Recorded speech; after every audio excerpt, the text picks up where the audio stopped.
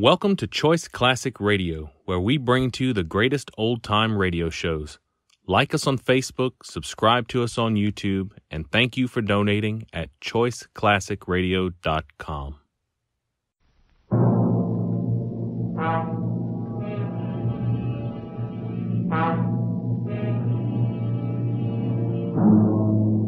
Are you burned up at the high price of turkey? Can't get eggs for your pumpkin pie? Want to get away from it all? We offer you Escape.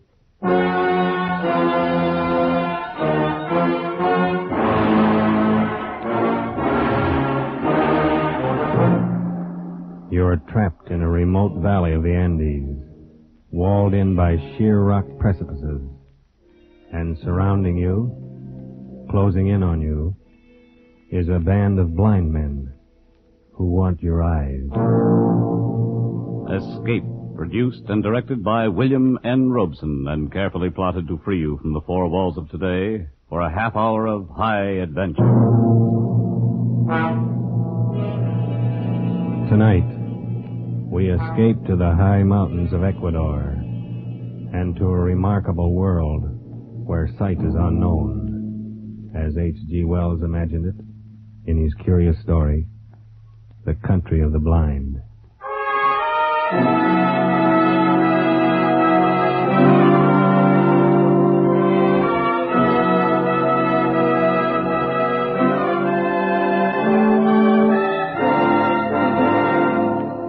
My name is Ibarra. I am a mining engineer in Quito, Ecuador, high in the towering Andes. And up until a year ago, my chief sport was mountain climbing. My last climb was an attempt to scale the remote and forbidding peak of Pariscotopetl, a 20,000-foot crag unconquered by man.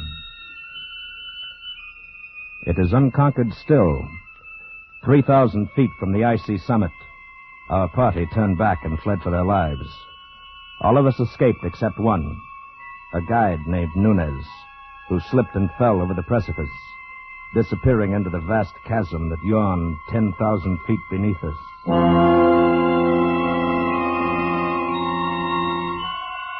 The horror of that man's fall has haunted my dreams for a year.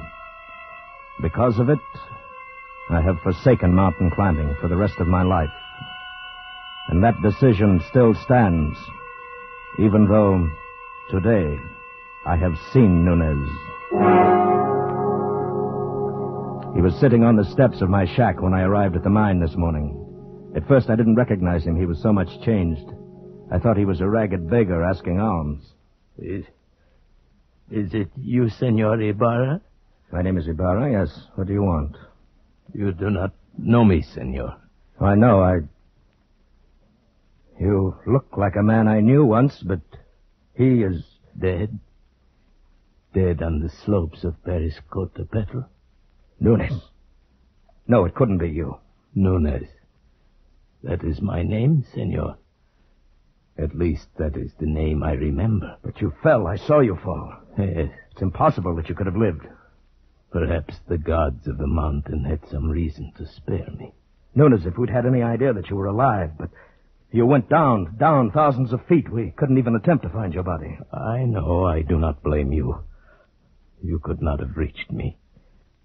And if you had, I should not have welcomed you at first. But then later. What do you mean, Nunez? Senor, you will not believe what I have to tell. I can hardly believe that I'm seeing you, talking to you. But what has happened to you? You remember that night, the night I fell? Yes.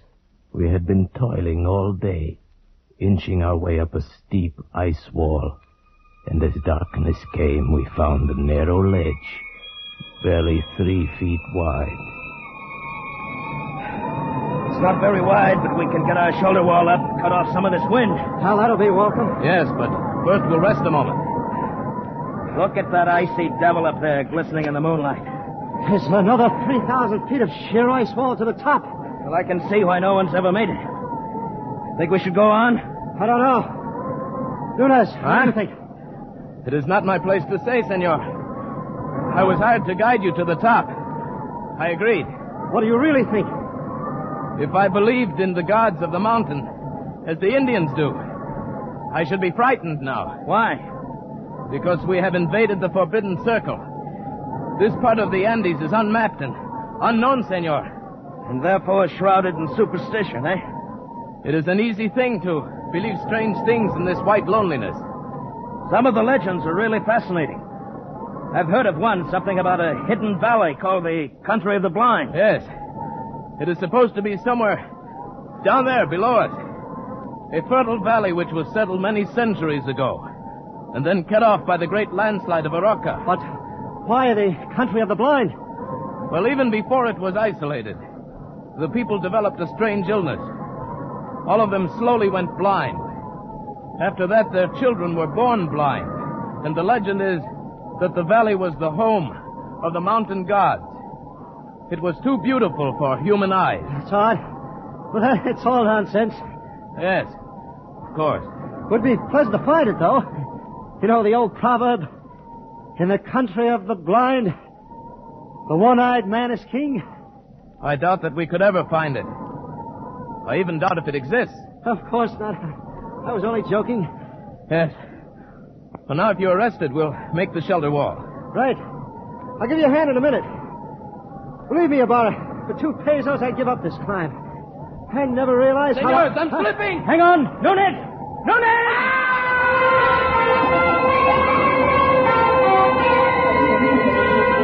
In one horrible instant, my foot had slipped on the treacherous ledge, and I'd gone over, falling far out into the icy black night, falling down, down.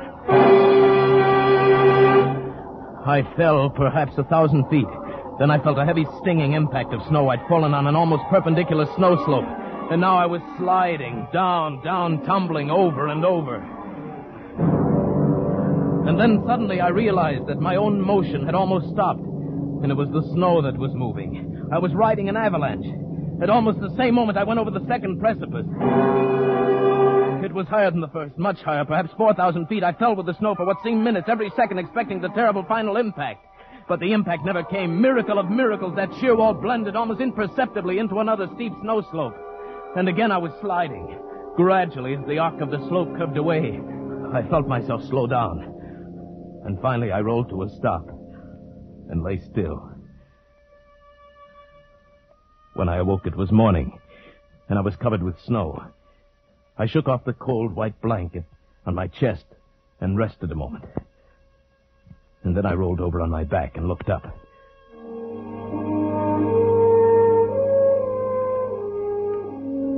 My heart almost stopped as I saw from where I'd fallen. Why, the mountain towered 10,000 feet above me. Then carefully I felt of myself. My clothes were torn. I was bruised and bleeding. I ached in every muscle, but I had not a single broken bone.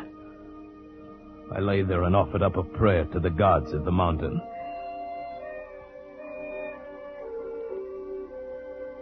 Far below me lay a lush valley sparkling in the morning sunlight. I could see the stately trees and the green meadows fresh with dew. I started down the mountain, but it was still an arduous descent. The farther down I got, the more I realized the beauty of the scene. Why, this was a hidden paradise I'd fallen into, and I was the first man ever to see it. So I thought, but I was wrong. I realized that first when I saw the cultivation in the meadows, and then the walks, well-kept stone walks laid in a symmetrical pattern all over the valley. And then I saw them. There were men and women lying under the trees and resting in the fields. Nearby, a collection of windowless huts marked a village, and the plastering of the houses was done in a wild variety of colors. I thought to myself, the plasterer who did that must have been blind as a bat. Then I saw 2 of the men quite close to me. They were standing on a bridge over the little stream. They were dressed in odd, loose clothing, and there was a strange look about their faces. They failed to notice me as I approached until I shouted. Suddenly they looked up attentively in my direction. I waved wildly at them, but they took no notice. Why, the fools must be blind. Blind? Could it be that I have fallen into the country of the blind? In the country of the blind, a one-eyed man can be king. Hello there. You needn't be afraid. I won't hurt you. I come in peace.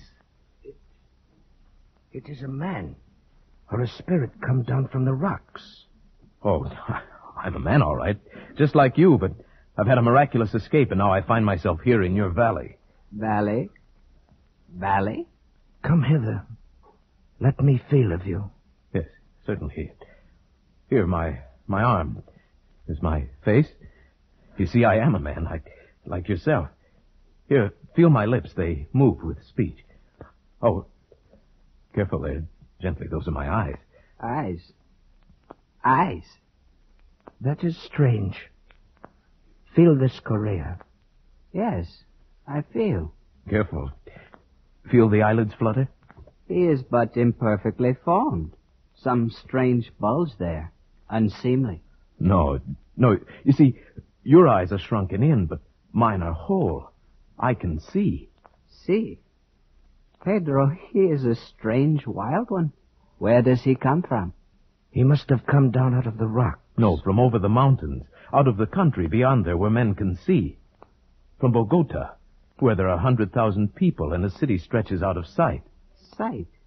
What strange words he uses, without meaning. And feel the coarseness of his hair, like a llama's. Our fathers have told us men may be made by forces of nature. It is the warmth of things, and moisture, and rottenness. Let us lead him to the elders. But no one need lead me. I can see. See? Oh, yes, of course, I can... I didn't see your water bucket. His senses are still imperfect. He stumbles and talks unmeaning words. Lead him by the hand, Pedro. But look, Oh, well, all right. These people had been blind for centuries. They had forgotten even the words associated with seeing. And they thought I was an idiot, only half-formed. Especially when they led me into the pitch blackness of one of their windowless huts. And I stumbled over someone. 1,000 pardons, Medina Sarota. He's a clumsy one. I'm sorry I fell down. I couldn't see in the darkness. Who is this? And what is he saying? He is but newly formed, good father. He has come down from the rocks.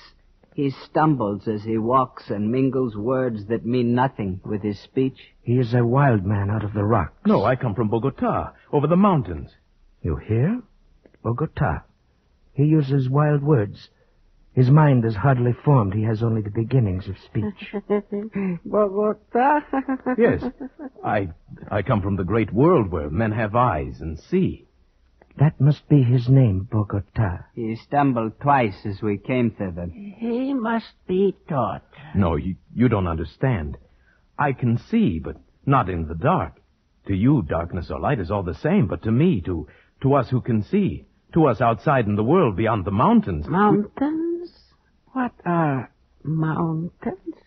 Very well, then, beyond the rocks. There is nothing beyond the rocks.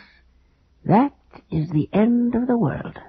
Oh, but surely you must realize the sky above covers more than just this valley. Sky?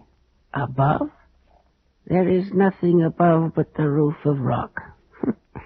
He is very raw, my children. He shall have to be taught from the beginnings.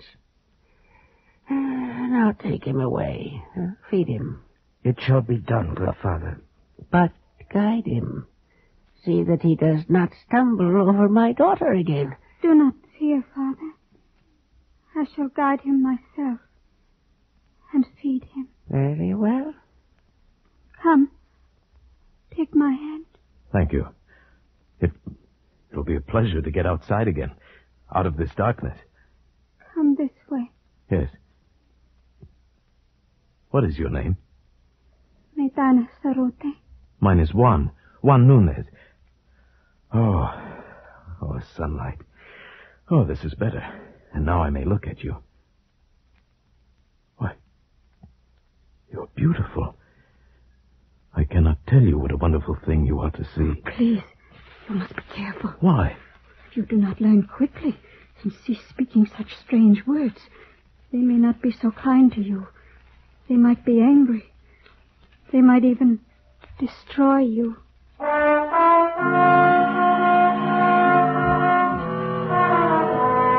This thought had not occurred to me, and suddenly I had a twinge of fear. Still, the proverb kept running through my mind. In the country of the blind, a one-eyed man is king. But try as I would, I could not make them understand my wonderful gift of sight. They thought me stupid and untaught, almost an idiot. Day by day, I learned their peaceful ways, but they could not learn mine. It was beginning to get on my nerves. Theirs too, perhaps. Bogota? Bogota, come hither. Bogota, you move not. No, and I won't, you old beetle. I'll show you. I'll leave the path. Bogota, trample not on the grass. It is not allowed. How did you know I stepped on the grass? I heard, of course. Heard, but I didn't make a sound. Why do you not come when I call you? Can you not hear the path as you walk? I can see it. There is no such word as see. Cease this folly and follow the sound of my feet. Oh, my time will come. You will learn. There is much to learn in the world. Has no one ever told you in the country of the blind, the one-eyed man is king? Blind? What is blind? Oh, never mind. Bogota, I must warn you. Just keep quiet and learn. And stop this nonsense about seeing. Nonsense, is it?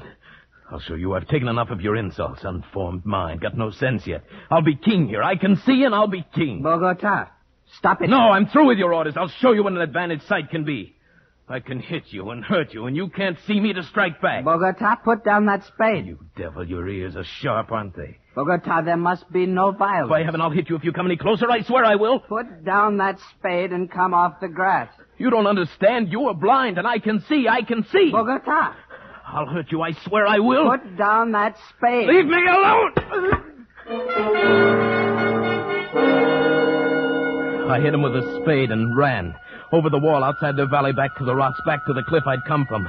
When I reached that sheer rock wall, I knew there was no place to go. For 2 days and nights, I stayed outside the valley. I grew hungry and cold. Then I realized the hopelessness of my position. I was trapped. I must spend the rest of my life here.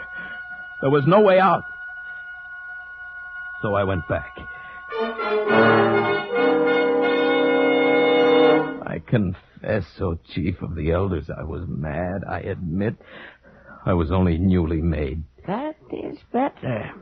And do you still think you can see? No. That was folly. The words mean nothing less than nothing. And what is overhead? Rock. There's a roof above the world, a roof of rock and very smooth. Very well. And... Please, before you ask me any more, give me food or I shall die. Very well, give him food. Medina Sarate. Yes, Father. And after that, we must put him to the most menial tasks in the village. Guard him well. And perhaps he shall learn yet. Thank you. Thank you.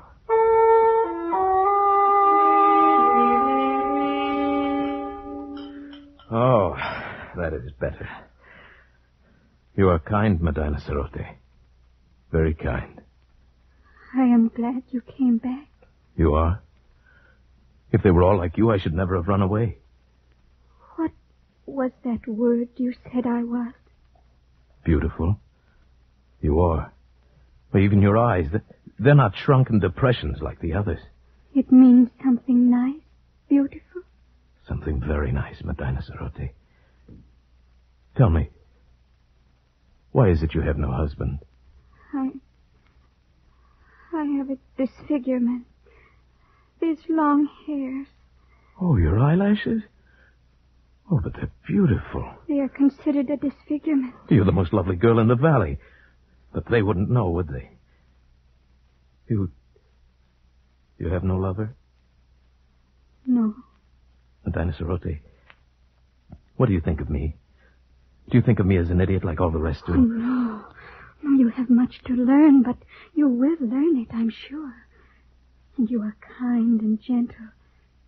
And your voice is soft. You speak words that are soft and warm. No one has ever spoken such words to me. Then I shall speak them often, Medina Sarote. You are the only one in this valley, in this whole world I care for.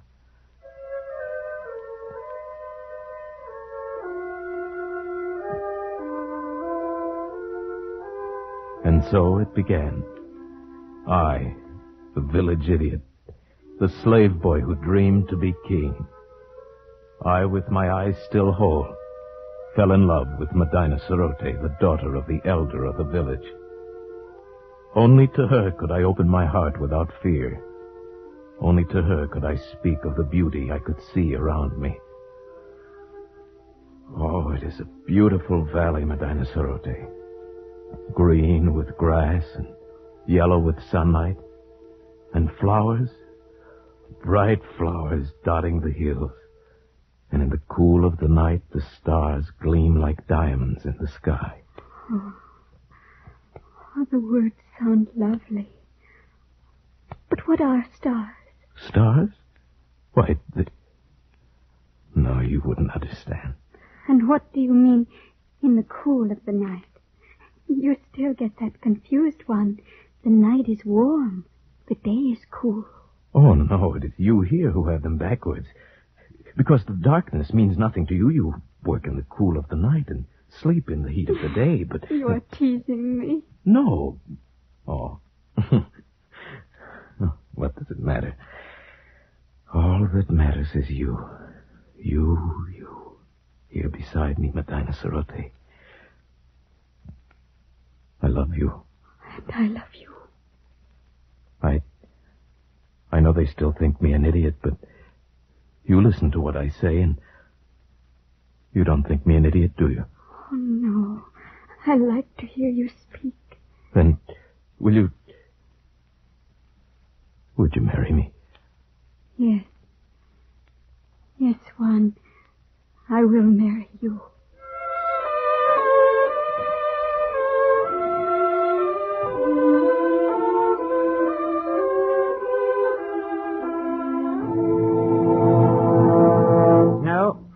I will not have it. But, Father... He is an idiot. He has delusions. He cannot do anything right. But he is getting better. He's better than he was. And he is strong and kind. Stronger and kinder than anyone in the world. And he loves me. And I love him. No, I will not have it. Great, sire. If you please. What is it, good doctor? I have examined Bogota, and the case is clear to me. I think very probably he might be cured. Huh? And how might that be done? His brain is affected by something. I believe I know what it is. Those queer things he calls eyes. Where we have but an agreeable depression, he has great lumps, with flaps over them that move and long hairs. Consequently, his brain is in a constant state of irritation. But what can be done to cure him? A very simple surgical operation. Remove the cause of the irritation. We will merely cut out his eyes.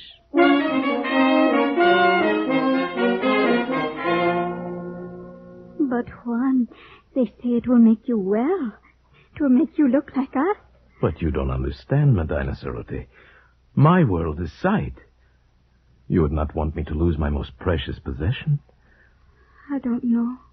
There are so many beautiful things to see. The flowers, the far sky with its drifting clouds, the sunsets, the stars. And you.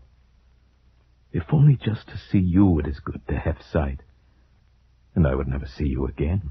Juan, I love to hear you say these things, even though I know it is just your imagination. But, my dear, these things are real. No, they are fancy. This is real. If you will let them cut out your eyes, we can be together always. Then you want me to? Oh, if you would. If only you would. What else can I do? My dearest one. My dearest with a tender voice. I will repay you. Oh, Medina. Be brave. And carry my voice in your thoughts. Now I must go. And tomorrow... Yes. Tomorrow will be forever. Goodbye. Goodbye, Medina.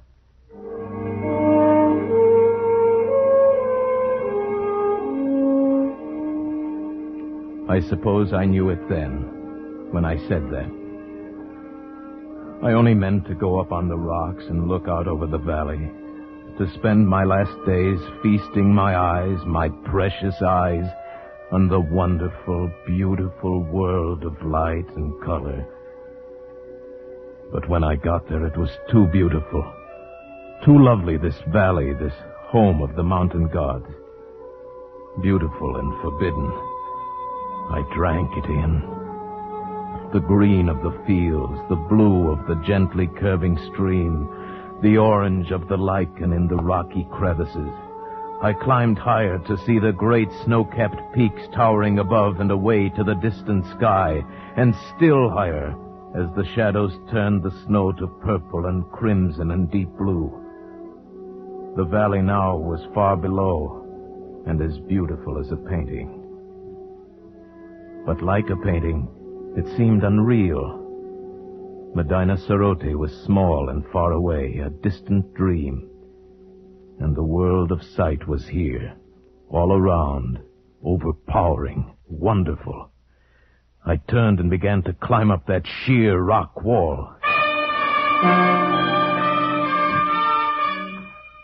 How many months it took me to make my way out over those mountains, over glaciers and snowfields and sheer precipices, I cannot guess. How I lived through the cold and hunger of it, I cannot tell you. But I'm here at last, back from the country of the blind. Good heavens, man. What an experience. Yes. Terrible and wonderful. But you aren't sorry you came back? Sorry? I see her face clearly now. It is the only thing I see. Nunez, come, you need food. Here, take my hand. Thank you. Where is it, Senor Ibarra? Nunez. Yes. The gods of the mountain have had their revenge. Those months of crawling over the snow and ice, with the sun glaring down. Yes. I am blind.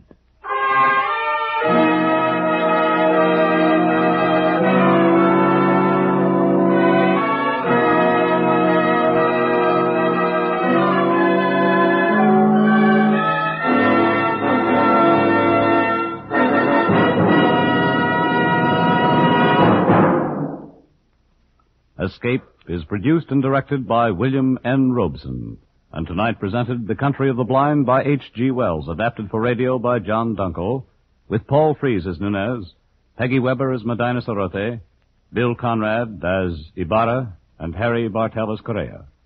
The special musical score was conceived and conducted by Cy Fewer. Next week, when you're tired from a hard day at the office, or your back aches from bending over a hot stove, next week at the same time, when you want to get away from it all, we offer you Escape. This is CBS, the Columbia Broadcasting System.